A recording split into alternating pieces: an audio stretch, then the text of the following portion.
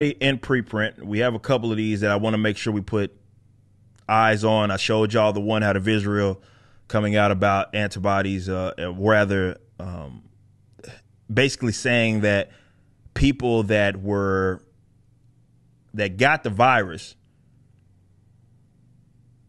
their immunity is better essentially than someone that got both jabs. So got the virus and recovered versus someone that got both jabs. Okay. There's another one that's coming up that is talking about some things, and let's just read the info here that I want to show you guys. It's a very interesting. It's interesting nonetheless. Let's just read it. So you guys can of course see this. It's out in preprint. This is being done by, I forget which university. Actually, let me get this real quick. Which university was it that actually done it? It is UW-Madison. That's what it was. So this is what it says, and this is the abstract. SARS-CoV-2 variant might cause high viral loads. Delta variant, this is the Delta variant, is highly transmissible and contains mutations that confer partial immune escape. Outbreak investigation suggests that vaccinated persons can spread Delta.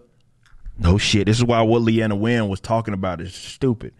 We compare RT-PCR cycle threshold data from almost 700, so 699 swab specimens collected in Wisconsin on the 29th of June through July 31st. We tested it with qualitative assay. That's what I'm going to say. Assay. By a single contract laboratory. So specimens for residents of 36 counties, most in southern and southeastern Wisconsin, and 81% of cases were not associated with an outbreak. During this time, estimated prevalence of Delta variants in Wisconsin increased from 69% to over 95%. Vaccination status was determined via self-reporting and state immunization records. So this is what they observed here. And this is more the important one. So low CT values were detected in vaccinated people regardless of symptoms at the time of testing. CT values below 25 were detected in 7 of 24 unvaccinated as well, and 9 of 11 fully vaccinated asymptomatic individuals. And 158 of 232 unvaccinated at 68%, and 156 of 225 fully vaccinated symptomatic individuals. Time from symptom onset to testing did not vary by vaccination status. Combined with other studies, these data indicate that vaccinated and unvaccinated individuals infected with Delta might transmit infection. Importantly, we showed that infectious SARS-CoV-2 is frequently found even in vaccinated persons with specimen CT values are low. The inclusion of viruses from pango lineages in multiple counties without linking outbreak indicate that Delta lineage SARS-CoV-2 can achieve low CT values consistent with transmissibility in fully vaccinated individuals across a range of settings. Vaccinated and unvaccinated persons should get tested when it's symptomatic or after close contact with someone suspected or confirmed. Continued adherence to non-pharmaceutical interventions during periods of high community transmission to mitigate the spread, blah, blah, blah, remain important for both vaccinated and unvaccinated individuals. So what is this saying in short?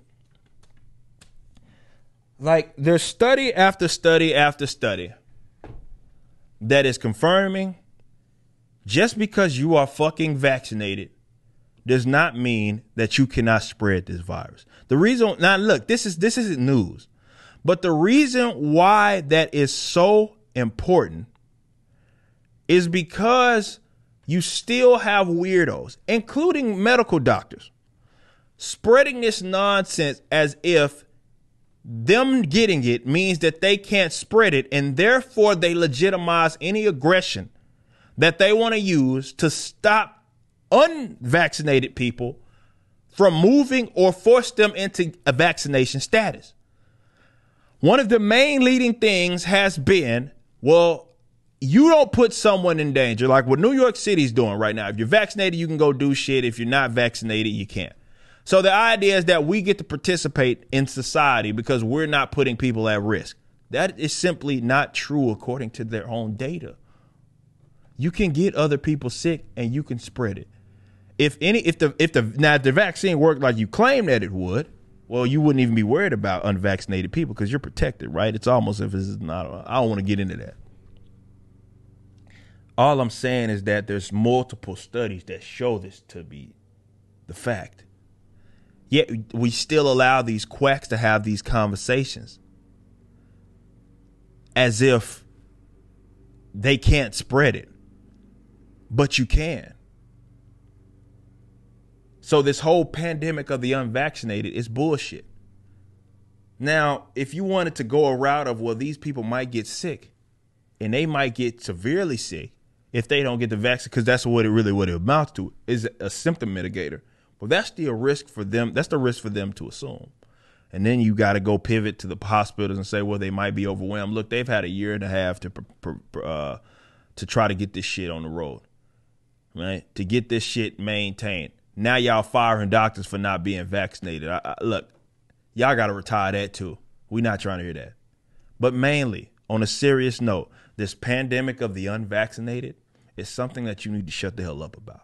Because you can spread it. There's multiple studies showing that you can spread it. And then we have, of course, studies coming from out of Israel suggesting that people that don't get it and recovered, which is 99% of most people that get this, by the way, that get it and that don't get the vaccine but get COVID and recover, seems like their immunity is going to be better off than you getting your triple fucking booster shot,